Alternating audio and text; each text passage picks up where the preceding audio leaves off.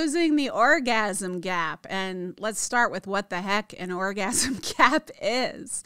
Well, this is something that primarily exists in heterosexual relationships, and it is for a very simple reason. The average man takes 7.5 minutes to reach orgasm, and the average woman takes 20 minutes. So the way we're built, our knowledge of our bodies, our sex education growing up, our comfort experimenting with ourselves, there's many different factors that go into the sexual development and the sexual makeup of men and women that probably explains this gap. But the point is that the gap exists. And if you want to create mutual sexual satisfaction, you have to close that gap. So how do you do that? Well, you either have to bring her, quicker, or you have to slow him down, or you have to find a way to meet in the middle, okay? So here's how it could work, and I'm going to give you several ideas for closing the orgasm gap and creating mutual pleasure for both of you. First of all, very simple, straightforward, but amazing how many people don't do this. Foreplay, okay? So most women actually don't reach orgasm through intercourse. And if they do reach orgasm through intercourse, it's because for most of them, they're in a position where there's clitoral stimulation during intercourse. The majority of women who reach orgasm do so through clitoral stimulation, and that happens through manual stimulation or oral stimulation.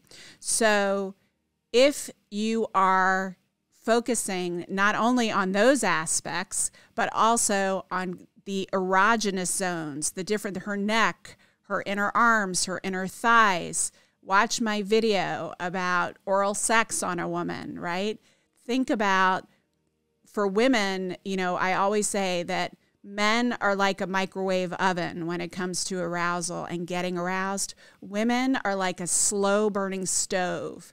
So you have to start with the sensuality, and you have to focus on slowly building arousal. You don't go right to the breast and genitals. You work your way up to that. You graze by those, right? And you spend a lot of time before he even gets aroused. He may not even be aroused yet, right?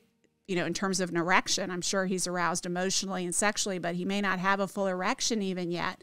But fully focusing on her arousal at first and her sensual connection, because the reason I have found that it takes so long for women, 20 minutes, not that that's so long, but compared to men, is because for women, where, it's in our DNA, it's the way we evolved, and it's one of our amazing gifts, is that we're multitaskers. So our brains are wired in a way where we're thinking about lots of things at the same time.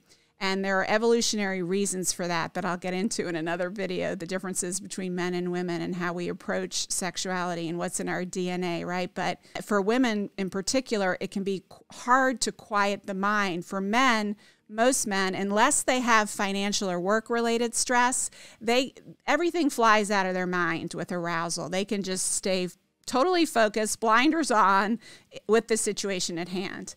For women, if we've had a really busy day, or we're worried about something with the kids or work or our family or our friends, it's very hard to get present again and get back into the body. So when you are just building it up with the sensuality, a sensual massage, making out, stroking, kissing the erogenous zones, you're helping her get present and get back into her body and get into the sexual scenario with you, and then she can start to get aroused. And most women don't like direct clitoral or nipple stimulation until they're further along the arousal process.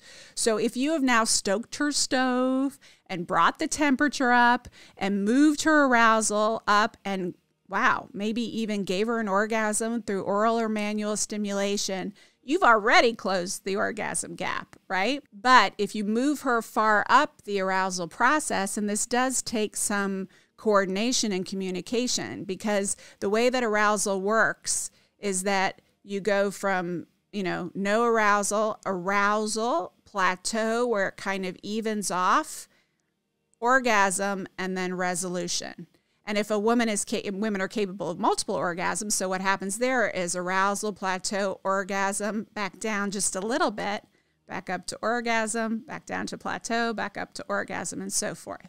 So if she's communicating, okay, I'm getting close, I'm getting up there, right? She's kind of up at that plateau area. Now, 7.5 minutes might work, right? So all else fails, you give her an orgasm first. But to close the orgasm gap, you get her all the way up to plateau before you even start to have intercourse. And then 7.5 minutes may work. Now, the other way is to prolong his ability to last, okay?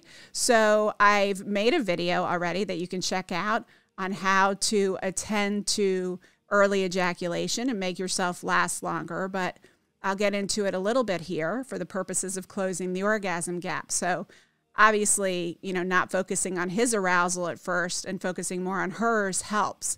But then he needs to learn to control his arousal. And men actually can last as long as they want if they learn to control their arousal. So there are different ways to do that, using your breath, using your Kegel muscles, which are those muscles that you use to stop the flow of urine, and also even using external things. Like there's a product that I really like called Promescent, and I'll put the details in the description so you can find it. But the thing that sets this product apart is that it helps a man last longer, basically. And a lot of the products that are out there are numbing agents. And, it's great if you last longer, but who wants to be numb?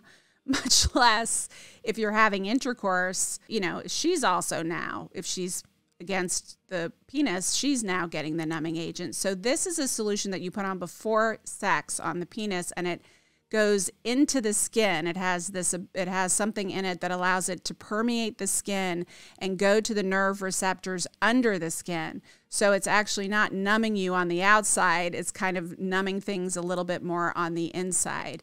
And so it allows you still have sensation, but it allows you to last a lot longer. The other ways, just really quickly, because like I said, I have another video that gets into this, that gets sort of further into how to slow your arousal down, is using your breath. So really taking deep breaths and also squeezing. So the best way to practice this as a guy, if you want to last longer than 7 minutes, is to use either the stop-start technique or the squeeze technique during self-stimulation first, where the arousal's a little less and you're more in control. And then you get good at that, and then during sex, you can practice it with your partner. So the squeeze technique is basically where you squeeze the base of the penis when you're at like a 7 out of 10, 10 being the point of no return with orgasm, right? Until you come back down to a 4 or 5.